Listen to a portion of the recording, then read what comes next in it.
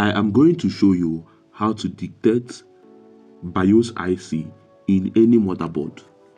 Hello, this is ICT Doctor. This video is going to show you clearly and you will understand how to detect BIOS IC in any type of motherboard. Now, it is going to be a very short video and I want you to pay attention and watch to the end.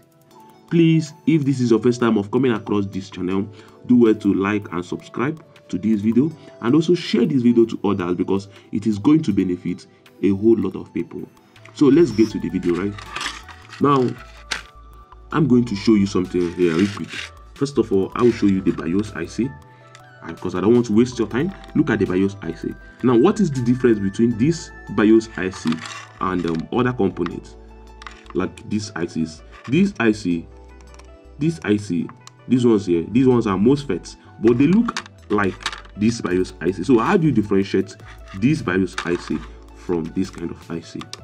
In some new systems, when I mean new systems, I mean in some generation systems, because they have starts upgrading systems and they have started to upgrade the motherboard. So in most cases, they tend to change the BIOS and also they tend to change the form of the BIOS.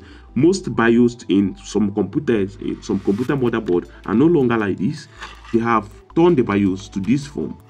So if you know HP EliteBook 820 G2, the BIOS is like this. If you know HP Envy, the BIOS is like this. If you know HP EliteBook 1020 G1, if you know HP EliteBook 1020 G1, the BIOS is like this. Do you understand? So in most cases now, you might not really find the BIOS this way. You might find the BIOS this way.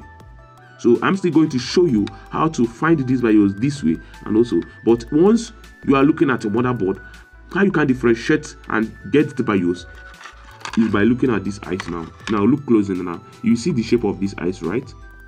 The BIOS is always a bit bigger than the normal IC. Now this IC has 8 legs in total, and the BIOS also has 8 legs in total, right? Which is 4 here, 4 here, and this IC also has 4 here, 4 here. Now the only way for you to differentiate this BIOS IC from this kind of IC, these things are MOSFETs. The only way you can differentiate them is by looking at the BIOS IC is a bit bigger. Look at it, is a bit bigger. And also when you look at this IC properly, in some computers they might write on this BIOS IC Windows. It will be written on top of this IC Windows, and that is to tell you that this is the BIOS IC. But one of the fastest way you can differentiate this is once you see this kind of IC, just look at the motherboard properly.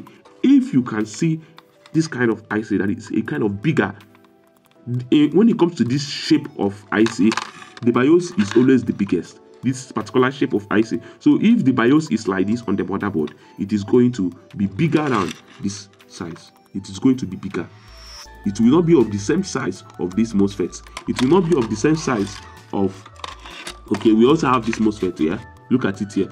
So you see how this one is. You also see how it is. But the BIOS, okay, is also here.